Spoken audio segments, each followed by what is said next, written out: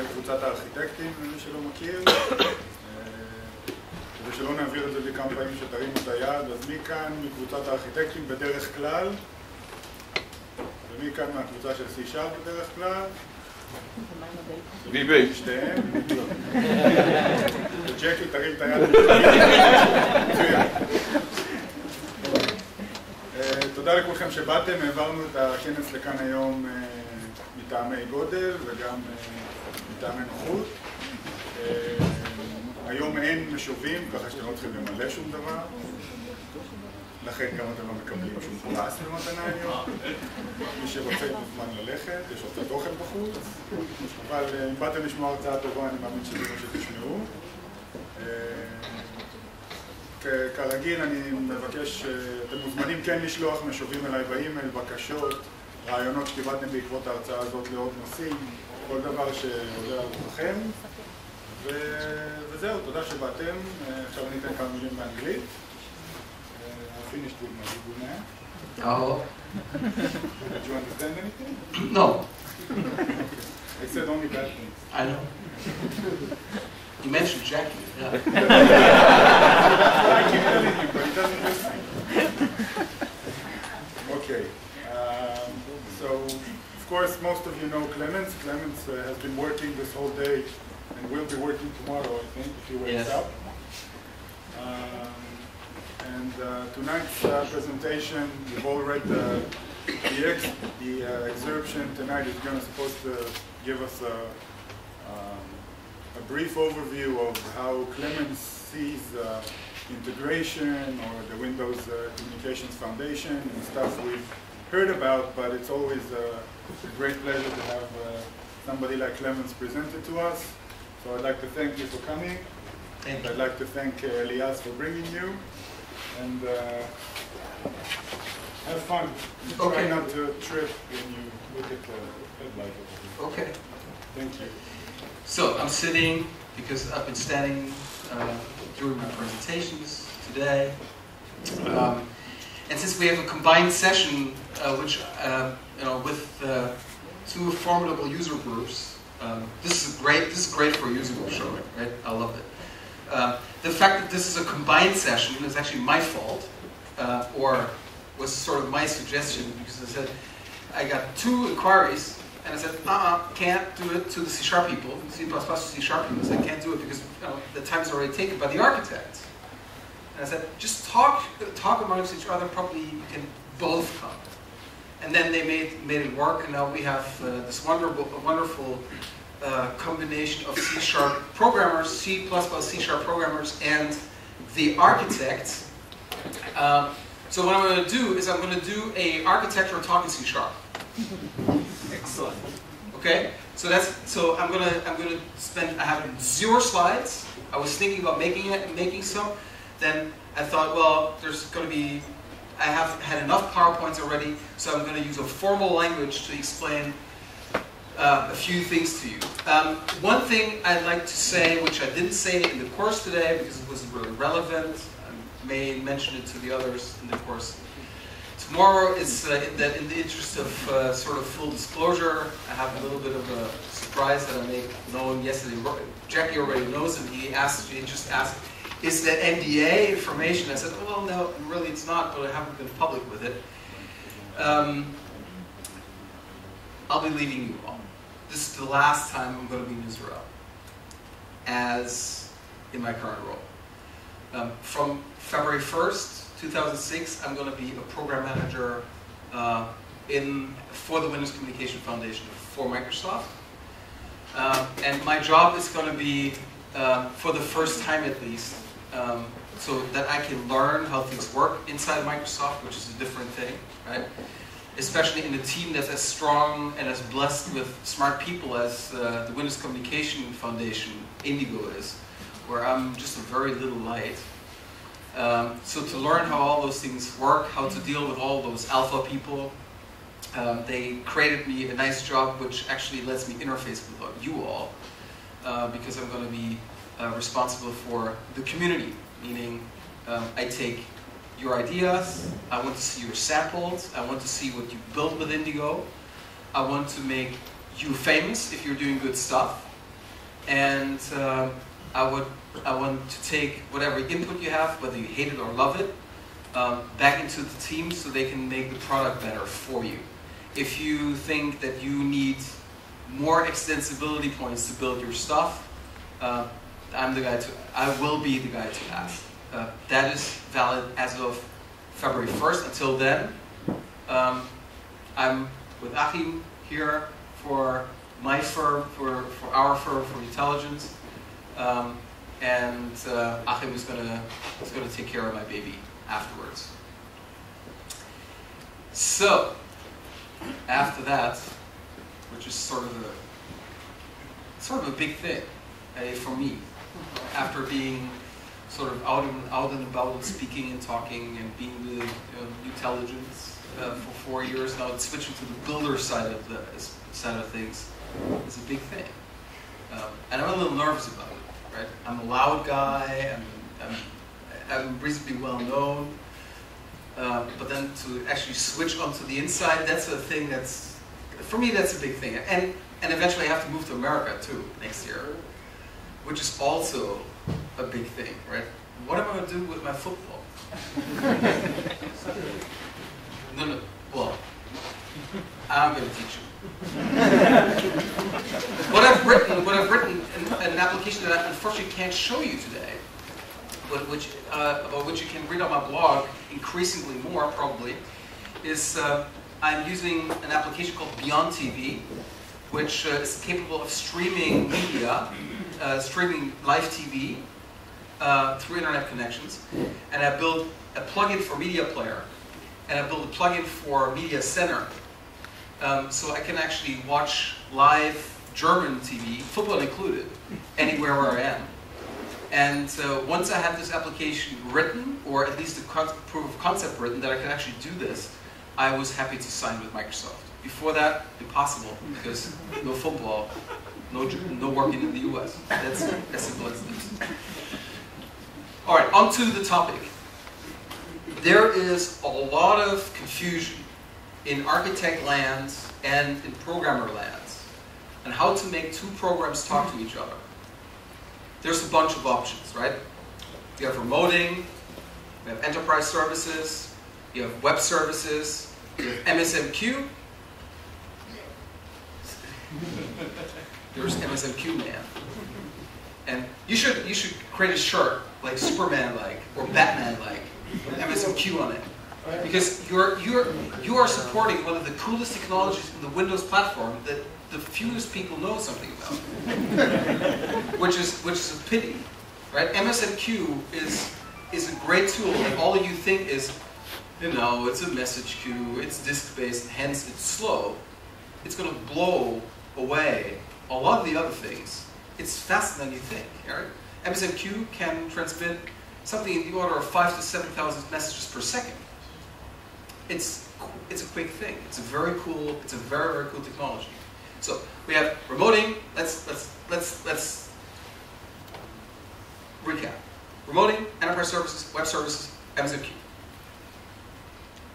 When do I use what? And can I write an application that integrates all of those technologies, which are different, and then make that application actually work with Indigo too, with the new stuff?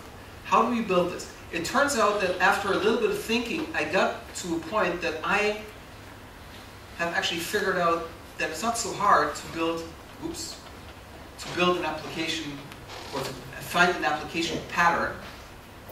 This is just sugar for the architects. I found a pattern. You should now be happy. And I'm going to use a factory pattern. Is that cool? I found a pattern how to integrate all those things and to make it all wonderfully service-oriented. So what I'm going to do is I'm going to write a little address management application. I'm going to explain to you what I'm doing. I'm going to do this writing a class library, and I also will write a little web service. So I'm going to have a callable web service for it, and also build a little bit of a client. So I'm going to show you a bunch of patterns and ways how to align your code, how to structure your code so it's usable with any of those technologies, and you can basically pick and choose based on your communication path. And then we're going to talk about the communication path and where the respective technologies are good. Okay? So let's start. I'm going to create a class library address manager.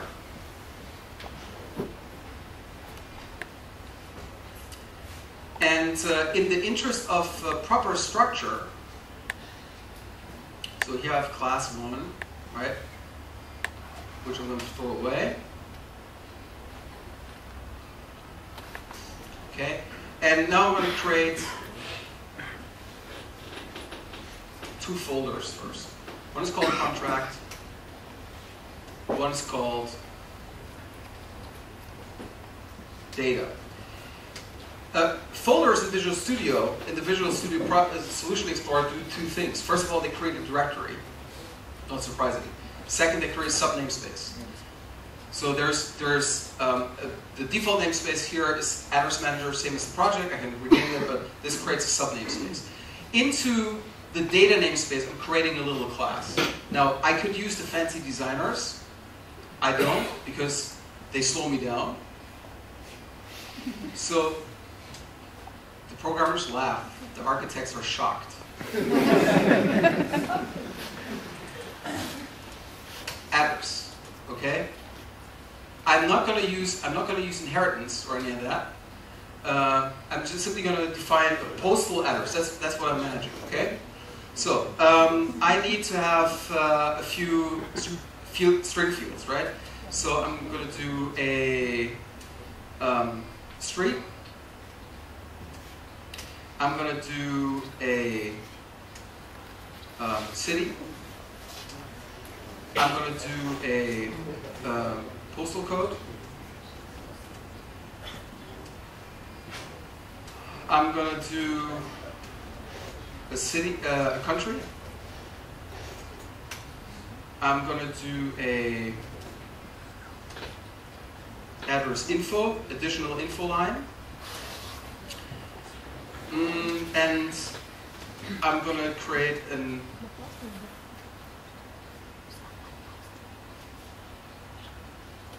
let's make this a name. Let's make this easy.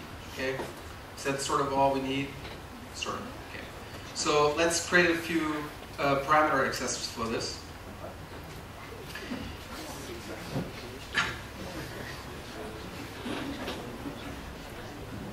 They should be, of course, they should be in caps. So we'll do that too. I'm not selling you the tool, so I'm not saying the name. I'm just since this should be since this should be really as enjoyable for me as it is for you. I'm just using it to make my life a little easier. Say the name. Oh, should I? Yeah.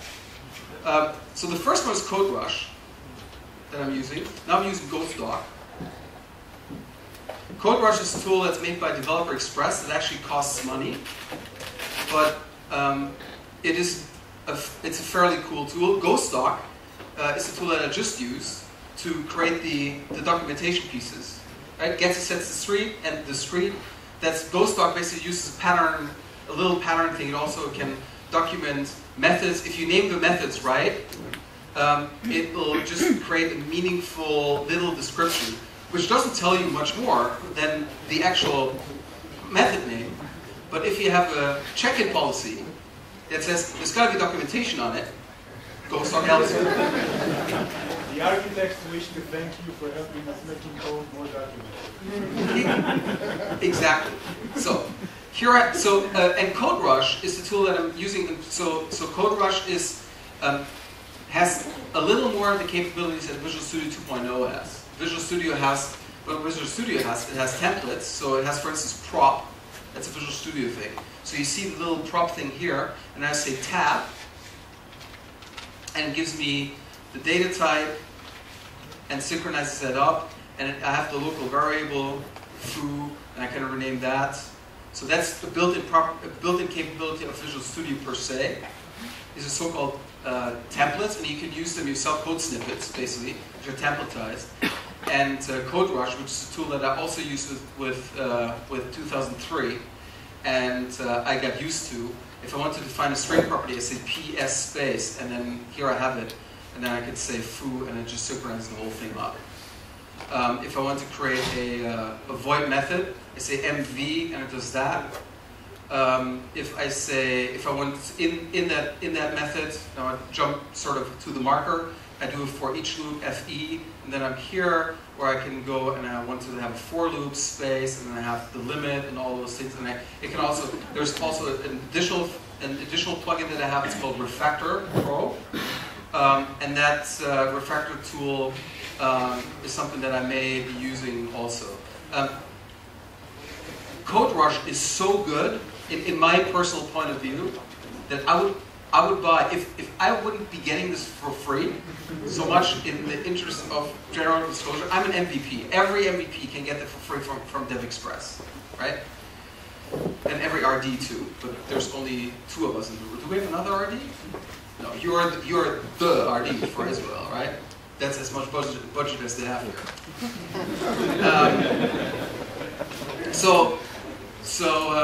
As an MVP, you can get it, and I think this single user license is $250. It's worth a personal investment. It's that good. It is absolutely cool, and you can define your own templates and all the synchronization stuff and all that is brilliant. It's really, and the guy who's programming this, Mark Miller, is a madman. He is really good. Okay, now I have an address. Okay. I want to make it very simple, and let's make a service-like thing that lets us manage addresses. Okay? So first thing I'm going to do, how do I identify this address? Now I forgot that, right? We're going to make a private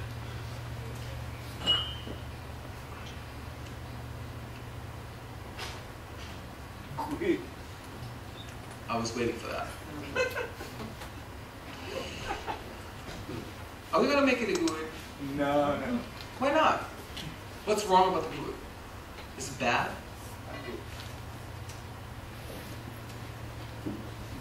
No, a string happens to be pretty universal for that. So let's make it a string.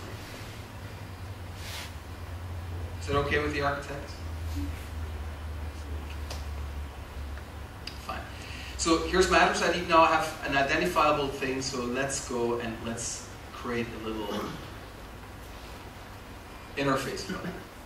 I'm a COM guy. I love interfaces.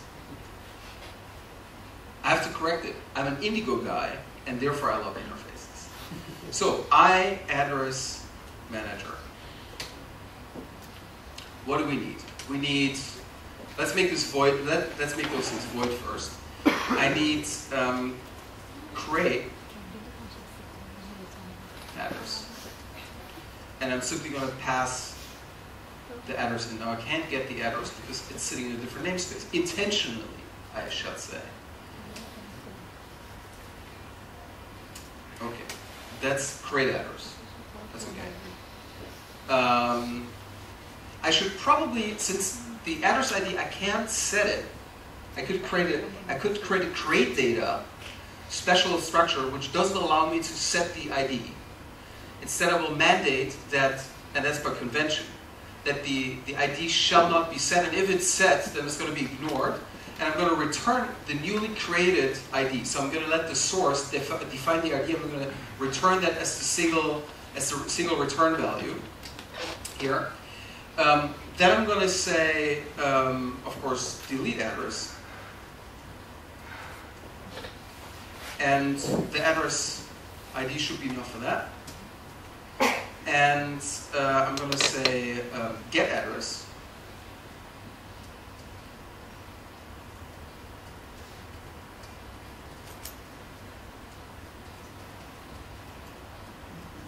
See, there's no magic in typing parameters.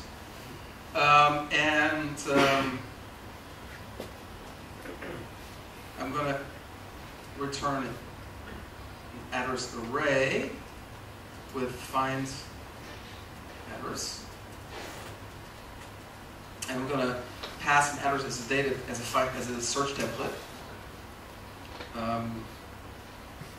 Criteria, and I need to update it.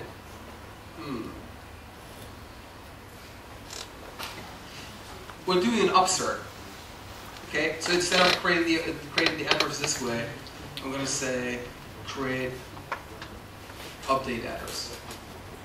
Okay, so I'm using one method for this, but because in our reality, I would probably be backing this with exactly one store procedure in the back, or at least it's closely related. Right? I'm going to just if I can't find it, I'm going to update it. Otherwise, I'm going to create it. That's my choosing. I just make one. Shouldn't I address manager be an interface? Yeah, that's coming. Sorry. I had all intent to make an interface. See, that's why it's named that way. Thank you for reminding me. I know what. So that we have a little stuff to work with, I'm going to say void update address. Are you bored already?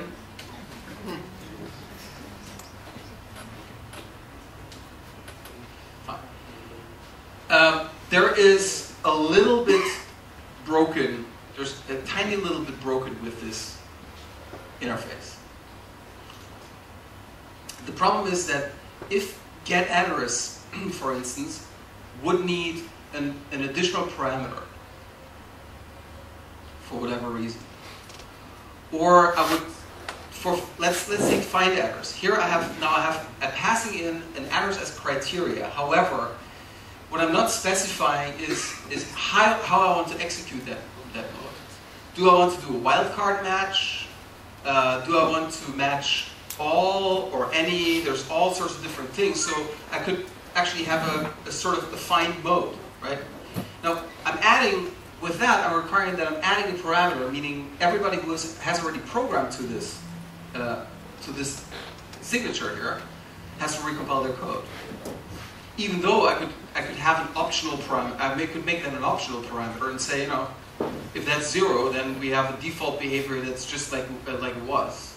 And then if it's 1 or 2 or 3 or the respective enum value, then we're going to behave a little differently. With parameter lists, that's difficult to do. With VB supports optional parameters. They hear Jackie be happy. Yeah. VB supports optional parameters, and that means, with VB it would work. With C#, it doesn't. How do we get around? How do we do optional parameters? Pass in Overloads. That's right. We're not going to do that. Overloads are object thing. I'm a services guy. We're going to create messages. Now, the architects are going to be happy. The C people are going to say, "Are you nuts? That's a lot of work."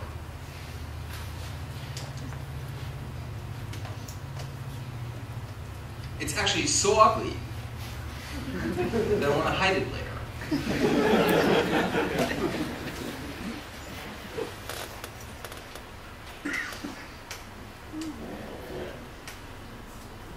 Public uproar. That was another trick. That was C space. Is that cool? I love it.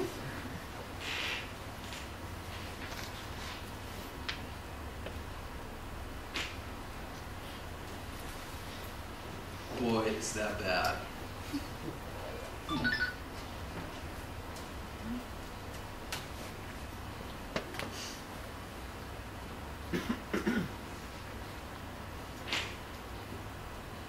Yeah, I'm serious. Private data address. Public.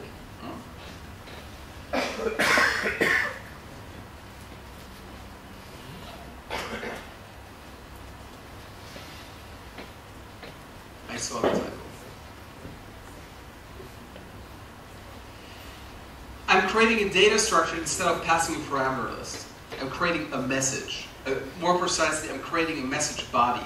The reason why I'm doing this is I can add arbitrary number of additional parameters, optional parameters to the structure and pass them on, which I can't do with parameter lists. This works well with flexible serialization technologies such as web services, and if you use the XML formatter, it also works well with MSNQ.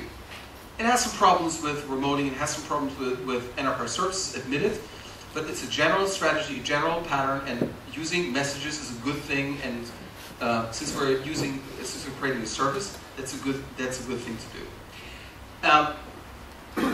Since we're going to be so of course we are returning a string, right? So there's got to be a response to this. The room gets dark when I mark stuff. That's awesome power.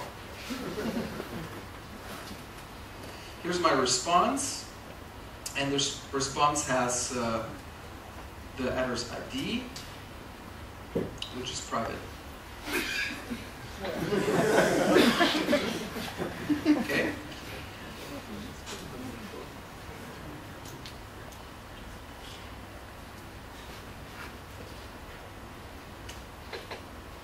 Right. I'm going to leave the others as they are for the time being, right? Because we don't need to see me typing up all those classes. So we're going to park them for a while. Okay, let's deal with create address first. So we have a create address response, which is going to give us the ability to return more than one value. Right now we're returning one, but we may feel like we want to return two in the future. And this sort of indirection gives you the capability. We're just formalizing this architects, listen, this is a pattern. Okay? Pattern is every method on every outward-facing network communication interface has one input parameter and at most one output parameter, period. And that's a data structure. Since this thing is outward-facing, potentially, we have to do a few things to make that thing compatible with the rest of the world. So, for that, I'm adding. I could add that to the properties, but I'm adding this to, I'm just adding a little class here for a few definitions. And I'm going to call this service, the service metadata class. That's simply sitting here. The service metadata class is a class that's internal, so that's fine. What do we have here? I'm going to say public const string address manager namespace URI. We're going to make that HTTP schemas.newintelligence.com/2005/12/demo/address manager.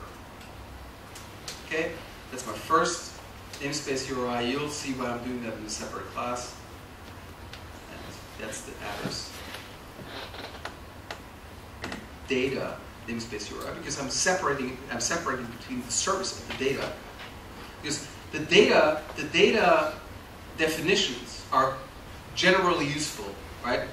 They can be used inside of a service or by someone else, so I separate that schema from the schema for the service that I'm doing. So the messages really are bound to that interface, while the address class really isn't. The address class is a universal data type that I'm going to express in some way in schema. So I'm going to give that its own namespace. See, sometimes it's a little too, the tools try to be a little too bright for their own good. Okay? So I have the service metadata, and it's just a class that contains some constant strings and all the additional metadata that I need, because I need to mark some things up. This interface will stay as it is for the moment, but the classes I might use with remoting. I might use them with ASP.NET. I might use them with enterprise services. So they have to have some capabilities. First capability is they got to be serializable. That's for enterprise services for remoting. Second capability is they should be usable with, and of course the address, right, that I'm using here. Don't never forget, should be serializable as well. The next thing is that I want to make this member of the declaration member of the service schema. And what I want to do is I want to declare this as a complex type in schema. And I want to declare this as a root element in schema. So what I'm going to do is I'm going to say XML type. And that's an attribute. And this attribute is not defined in the scope that I have right now. Built-in capability of Visual Studio 2005, that's no plugin, is you go and say resolve. And it actually figures this out and adds the using directive for you, which is a very cool thing. Since I've discovered this feature, I don't think I've ever written a using statement yet. I just use that. Namespace equals, and now comes the reason why I'm using a centralized class, centralized location for my strings, for my namespace strings, because I'm pulling them from there. So this is now service metadata dot, and that's my address manager namespace URI. That's my namespace for the XML type, and to make it a root element, I'm going to say XML root. And I can take this stuff here and apply that to the request as well. Here we go. And here's my data, and the data, of course, gets that, but the different namespace URI because it's a different thing, right? It's the data. So with that, I should be able to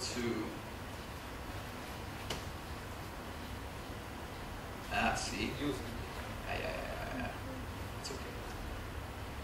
Thank you for the hint anyways. So now I've compiled my first set of declarations. Let's go and look at it very quick. And looking at it, we'll do with, sorry.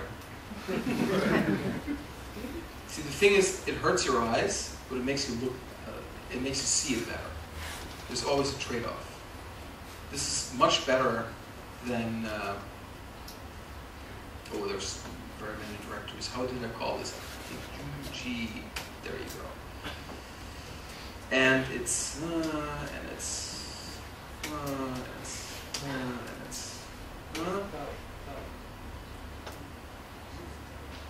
yeah, I just want to make sure that I find the right one. Of course, this path is way too long, so I'm going to make this that. Okay, now we're going to look at the directory. Dude,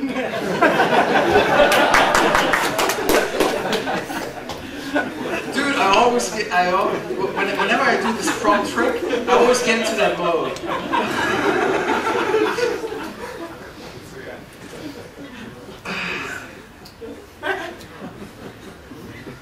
The innocent are puzzled.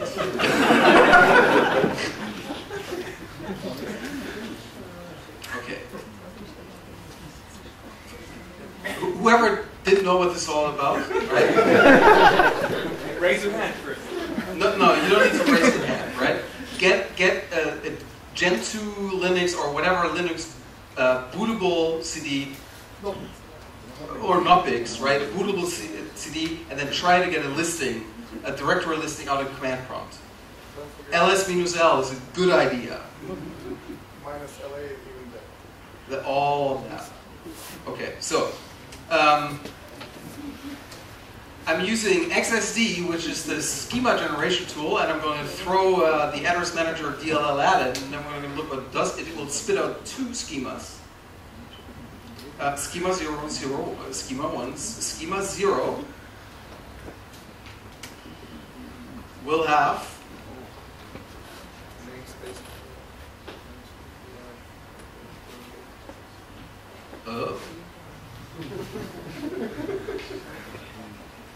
it knows about the prompt, huh?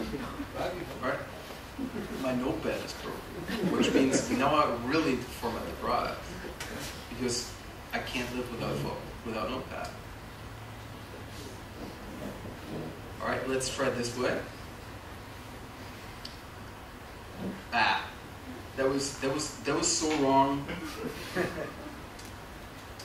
A mouse challenged.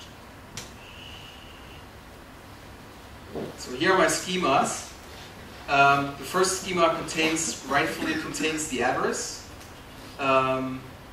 Wait, this is now called view code. Yes, so this was called view XML. Now it's called view code. That's as far as we've gone. This contains the address. This is the schema version. That's a complex type. So this is the XML root equivalent. That's the XML type equivalent. As you can see, there's a sequence in there, and here we have our elements. Now, the thing is, all these are minicurs 0, which is what the default is for the XML serializer. However, I would like to make a distinction very clearly between it's not there, right? It's unknown, so to speak, and it's null, and there's a value present. I would like to make that distinction explicitly. So what I'm going to do is I'm going to decorate all the addresses, all the address properties, everything that's visible to the XML serializer. I want to decorate them with attributes that state that. So I'm going to say XML element and say is nullable equals true. So now they're nullable, and now I'm going to go and decorate them all.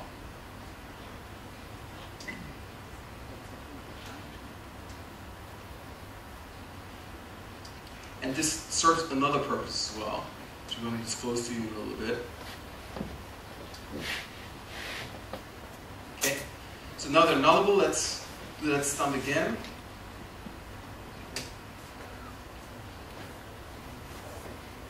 It's reloading it, and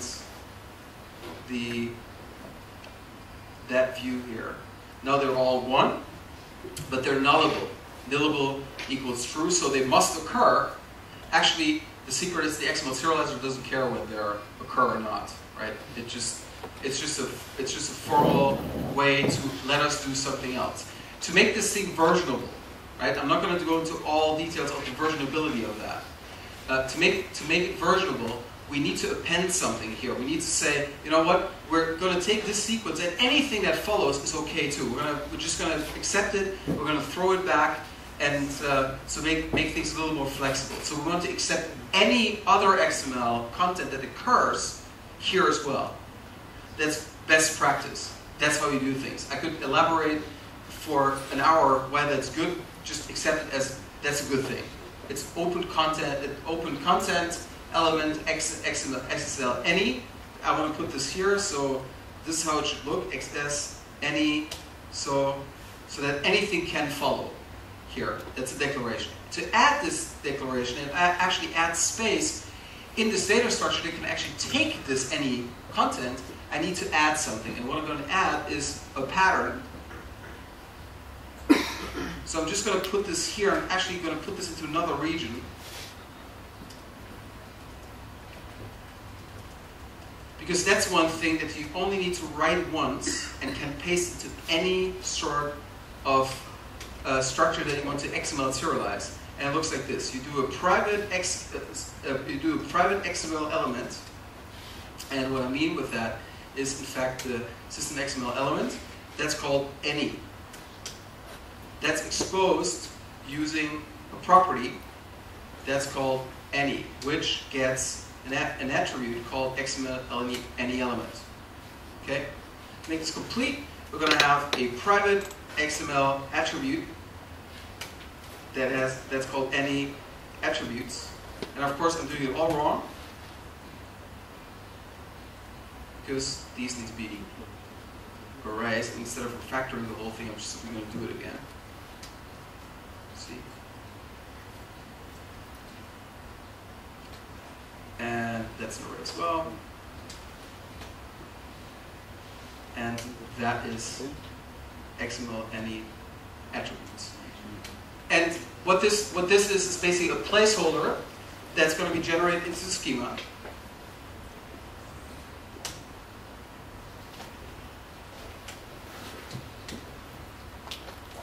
Okay, there it is. It's a placeholder that's going to be generated into the schema. And whenever excess data comes in, excess attributes or excess elements, so stuff maybe that a future version knows, but the current version doesn't know about, all those additional elements go into this any element. So let's say you get this data structure to work on, and then you push this data structure back, you do an update, you get, and then you do an update. The additional data that your higher version server already knows about is simply going to pump this back to the server So you do a proper update and you don't lose any data on the way. That's why this is really useful. And it makes your application more flexible towards, it's not a narrowly defined thing, it's just you have like an ellipsis in the data structure, if you like. Okay? So that's what we have here. Now, the catch is that if we want to use this in a flexible way, this is an XML capability, right? This sort of flexibility doesn't work with enterprise services or remoting, because they can't deal with arbitrary XML data in that way. And it turns out that XML attributes and XML elements aren't serializable. So to make sure that this data structure will actually serialize, we need to exclude those extensibility pieces from remoting from enterprise services, as sad as it is. So I'm going to make those puppies here non-serialized. So to make remoting and enterprise services not complain. This is specifically and I can simply collapse this, take it, copy it, and since I've done that, I can now go and take any additional data structure that I please and simply outfit that if it works. That is, it should. Outfit any additional data structure with the respective extensibility element, because this extensibility requirement applies to pretty much every class that you send through an XML web service. So that's definitely a good thing to use. Classes are, now we have our classes serializable, we have them fit to be used with web services. And to be used with MSMQ, because with MSMQ we're going to use the XML formatting capabilities of the .NET framework. So that's already a wonderful thing. Now let's think about the implementation of the create method. Of course I'm going to create a fake method. It's not going to do anything. But let's think about how to implement that respective contract. I'm going to go into my class. I'm going to say, I'm going to create an implementation class first. I'm going to say, fine, let's make a address manager, and just to disambiguate things, I'm not going to call it ES or remoting or anything. I'm just going to call it impl, okay? Even though that's a horrible name, right? Just for demonstration purposes, I'm using impl for implementation. Now, the implementation that I'm using will inherit from the contract space the iAddress manager. I'm going to implement the respective stub. That's built-in capability of Visual Studio. No panic. You don't have to pay $250 to get that. It's pretty explicit about this. Of course, I can strip off this contract thing, and I can actually strip off here this contract thing. Now, of course, if I would be smart, I could actually include the namespace, but just to make it clear what I'm doing here, I just leave it there. I would usually actually do the import. And different to any real application, in this case here, implementation really doesn't matter. So we're simply going to create return a new response, and that's all we're going to do. So we're not going to worry too much about creating it. So up until this point, it's just a plain old normal class, base class. What would we have to do to make this a remoting server class?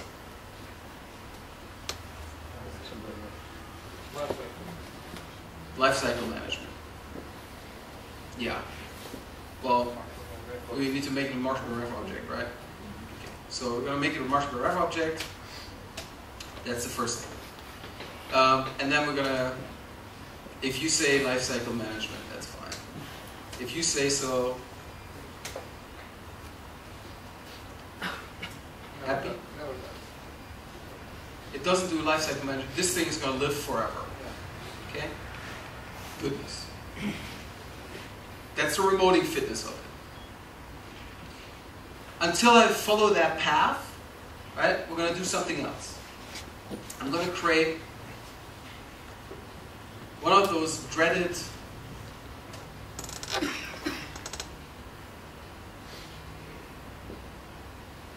okay, how do I get out of this mode? Now you can teach me something. I need an RD to fix this. Now in the single project view of the Solution Explorer, how do I get the solution node? And add a dummy project. Huh? Add a dummy project. Just add another project. Okay, so restore settings is working for you as well. Is that the solution? Well, that's exactly what I do. I did this one because I was sitting here like, where's my solution node? And it's not there. And when you go and say tools, import export setting, to reset your settings, you need to import and export them. Right. That's a very, very smart thing. Reset all settings means I'm going to throw everything away that I've customized for myself. And I'm going to say C#.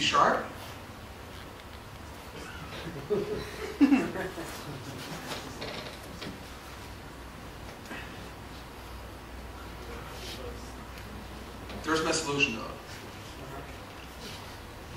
There is some option in the settings.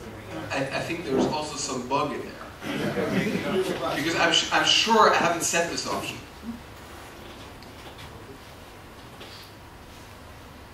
Essentially because, well, who cares? So now I'm going to add to this thing a new website. A website. I want to write an ASP.NET web service, right? So let's add a new website and let's make this a file system website, and I'm going to go, well, no, I can add what I want. Let's add a web service. Presentations, just proper order so I can find it. Okay, we call this address manager WS.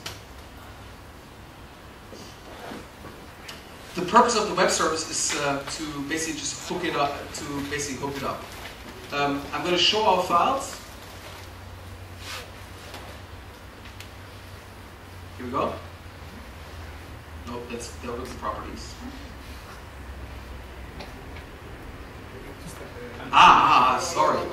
Sorry. That's, of course, it's bogus, right?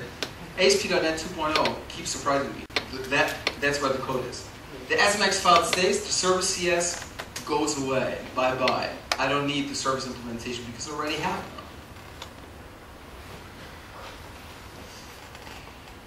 Here's my SMX file, right? It says code behind, blah, blah, blah, code behind, we get trash. Not really necessary. Because we already have a thing, and that thing is called, we have an address manager implementation. Actually, see, the one thing that we lost is a proper font. So let's restore that. 14, Consolas. Consolas is a wonderful Vista font that you could copy down from your Vista copies. It's great. It's optimized for ClearType. It's the best coding font in the world. So here's my ASMX file. It's just, as a plain old class, what I'm going to do now is I'm going to say, look, actually, let's go and make a reference to the address manager. So to the other project. Let's forget completely about this whole business of code behind and all those things, and just let us embed. Let us reference this class right away. So browse, project, address manager, okay. And of course now it's the address manager dot address manager impl, comma, from address manager. All right. So now we're gonna look at the web service in the browser.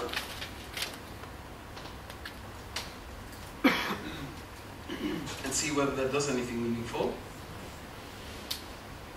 And we'll come up with a warning saying can load it.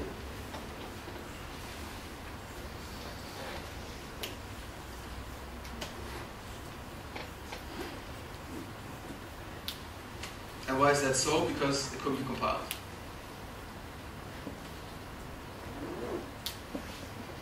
Let's try that again.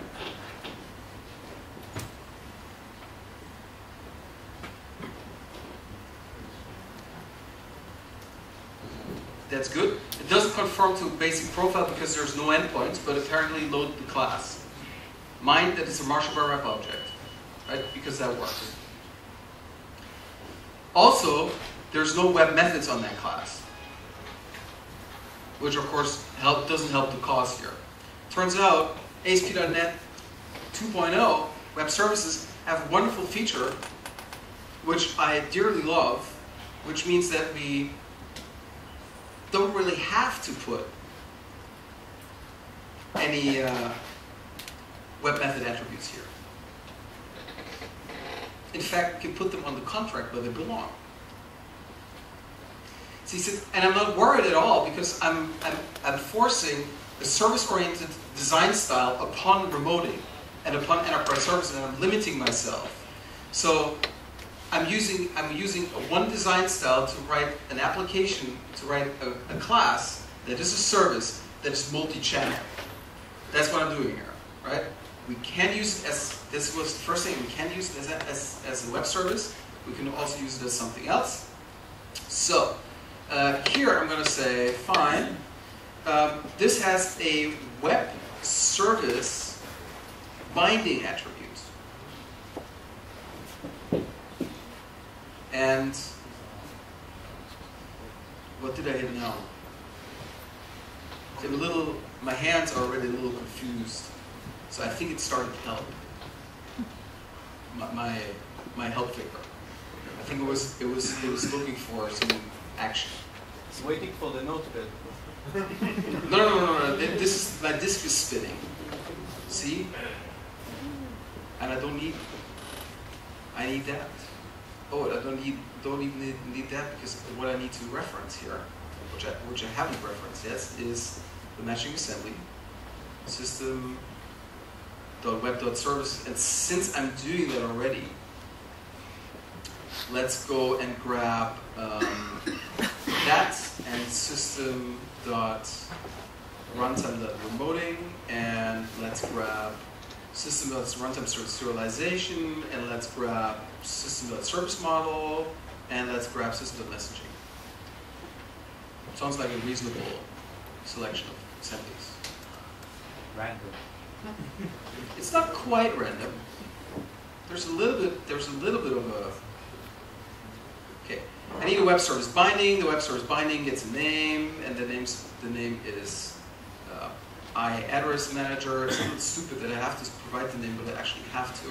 And the namespace is from our service metadata, the address manager namespace URI. So here we have a web service binding. Having the web service binding, I can now say web method on this.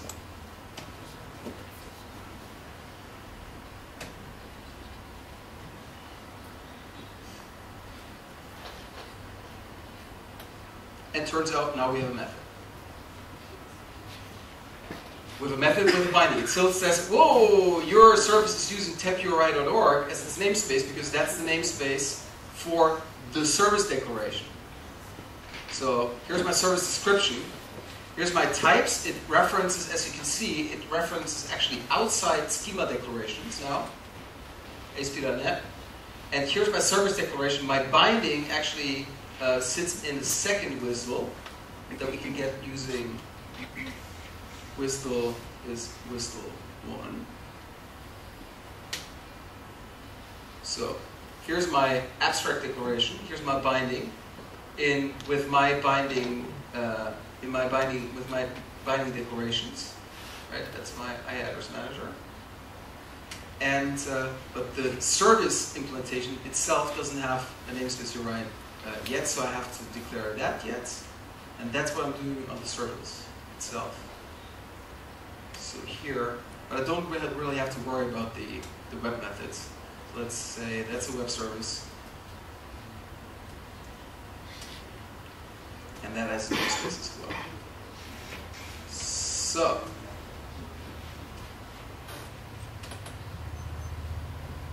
that's great. File again. And now it should come out. Actually, I want to go to the help page. Here.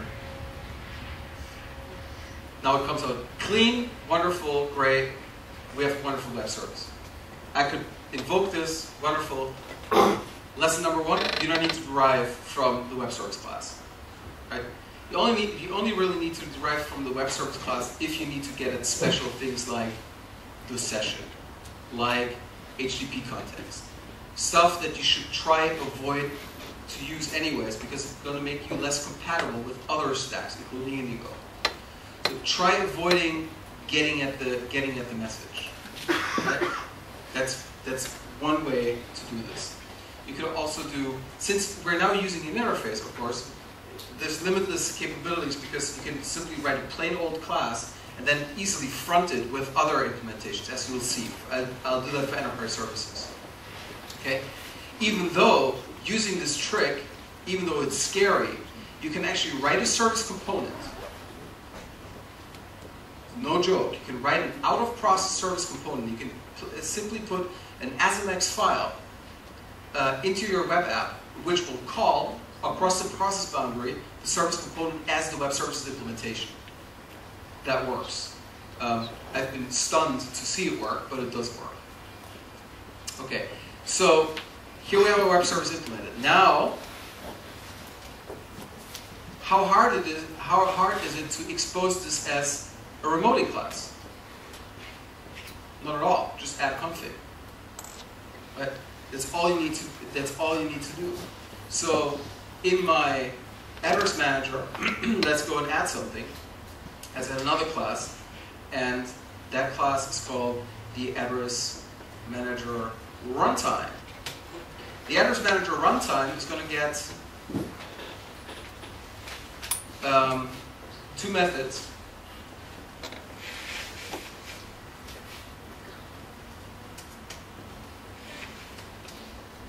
That's easy enough.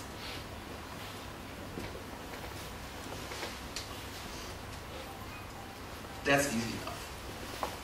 Okay. In start stop, I could now go and at my choosing, go for instance and say channel manager. Let's see, it doesn't go quite as far. Using system dot runtime dot remoting dot channels dot. So, oh, there's the IPC channel. Look at that. Channel services. Channel services at register channel C. That's me in the old world. New TCP.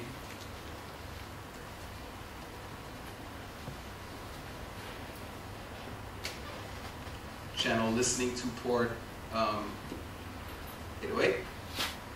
So listening, I'm registering a new channel, and with the remoting configuration,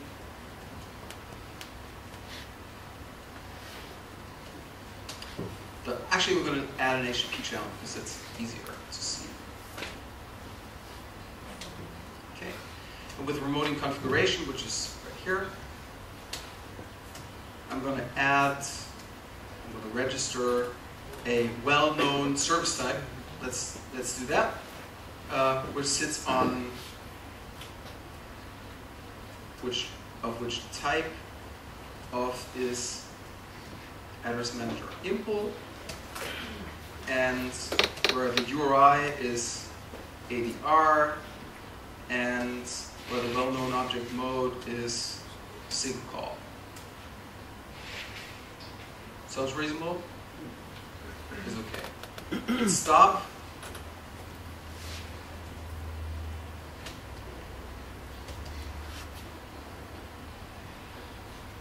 How do I unregister?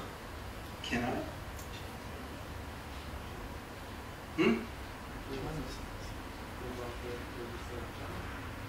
I want to unregister an object. Oh, we can't? Huh? No, I want to. Okay, I have to kill the channel in that case. Okay, so I'm gonna kill the channel to stop it. So unregistered channel, that works. Okay, so what I need to do is I need to take this puppy and exactly put it in this little variable. So I'm going to introduce a local variable here. Okay, and that puppy is actually going to be a class.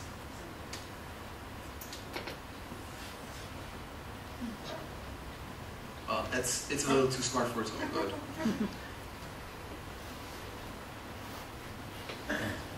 Sorry for all the confusion. It was meant to be just so that channel is going to be created here. Fine. See, now that's a lot better. And stop. I just unregistered the channel that I had. Wonderful. And since the environment that we're going to be in, this is really a per application thing that I'm doing, right? This is a per runtime. It's a runtime thing. So I'm going to make all this stuff static. Huh?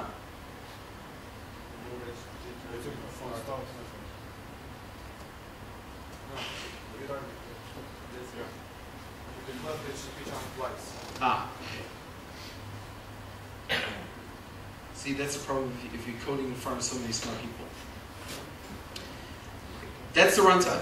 You should have the definition. You define it twice. See, you saved me from being an idiot.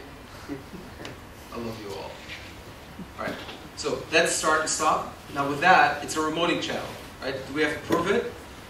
Well, first of all, I create this runtime class for a specific purpose, and the specific purpose being this being hosted in enterprise services, this being hosted in a Windows NT service, and this being hosted in a console app. So I want to abstract. That's an abstraction of runtime behavior of stopping and starting. The stopping and starting a service. Okay. So here are.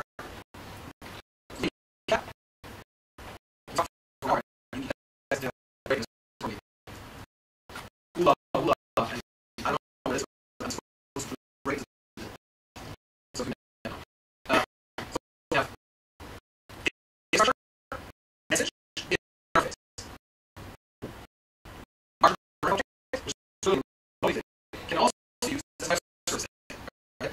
Just organizing my process in an appropriate way to actually enable me to use both technologies in the same way.